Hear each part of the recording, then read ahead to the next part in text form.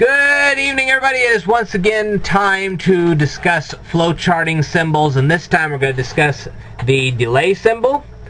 And this time we're going to play a game. You're going to try to guess what number I'm thinking of. Okay?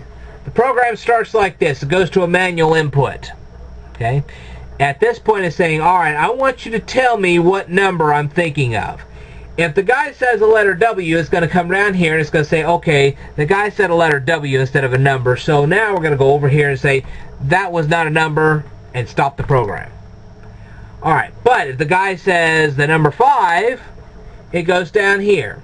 It says, well, is it a number? Yes, it is. Then it'll go over here, and then it'll give a 30-second delay. The anticipation grows, and grows, and grows. Then it'll go down here and say, well, is that number 6?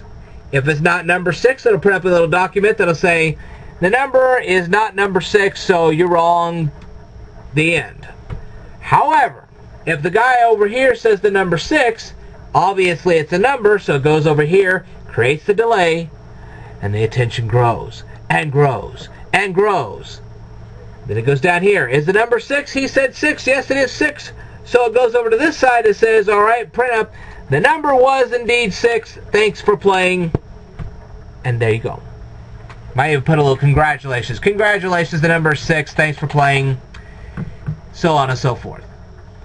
So, the basic thing is, once the program goes down here, where we figured out that it was indeed a number, then we go over here, we have a delay, and then the tension mounts. And mounts. It's just like a game show. The tension mounts. Did he guess the number right? And there you go. Alright. That's my lesson for tonight. I will tell you more in a future video, so stay tuned.